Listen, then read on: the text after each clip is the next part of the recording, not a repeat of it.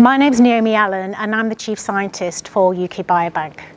So first of all, I'd like to say a huge thank you for contributing to this special project. Your ongoing commitment and contribution to the project is enabling unique scientific discoveries to be made.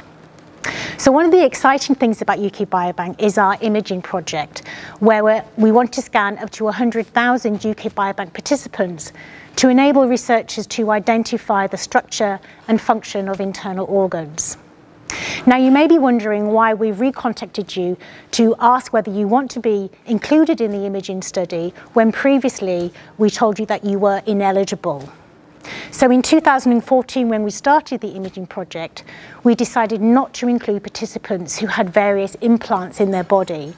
And this is not because it was unsafe to do the imaging, but because they created artifacts or fuzzy images of the scans.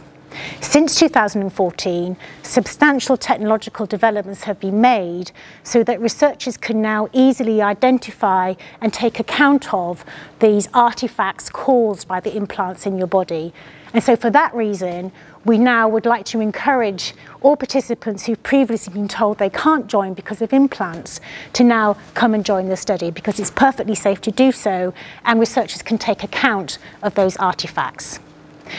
We take your safety incredibly importantly in UK Biobank, and we want to make sure that when you come to an assessment centre that your safety and you're comfortable as much as possible.